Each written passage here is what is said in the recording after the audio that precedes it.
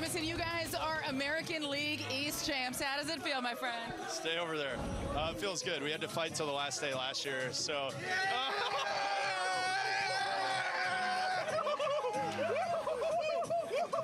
Told you. We kind of knew that was coming, right? Yeah. I saw them eyeing us the whole time.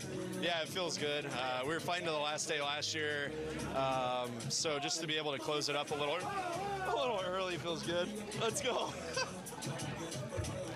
How satisfying is it for you to play such an integral role in the clinch game? Yeah, it was nice. I mean, especially through the middle of the year, I struggled a little bit. We picked ourselves up.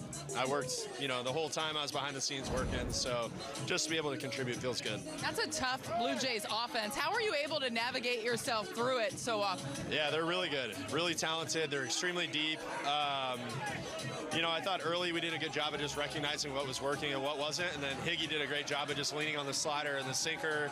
The four seam wasn't kind of what we're used to, and we just went away from it and leaned on what was working. How important is it for you guys to clinch just to get that first round bye and know that you have home field for the first round at least? Yeah, with the new format, it's definitely nice to get a bye, and then we get to play in front of our fans, which will be great. What do you think really clicked for you here in this final game? Getting ahead of guys. I thought the slider was really good. I thought the slider's been good for the last couple of weeks, which in the middle of the year was kind of causing me problems. We're getting that to a good spot, and then just using all my pitches.